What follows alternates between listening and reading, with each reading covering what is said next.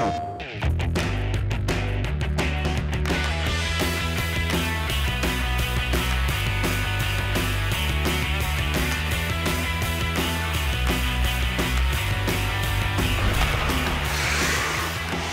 Daniel. And I'm Henrik. This is NHL Academy.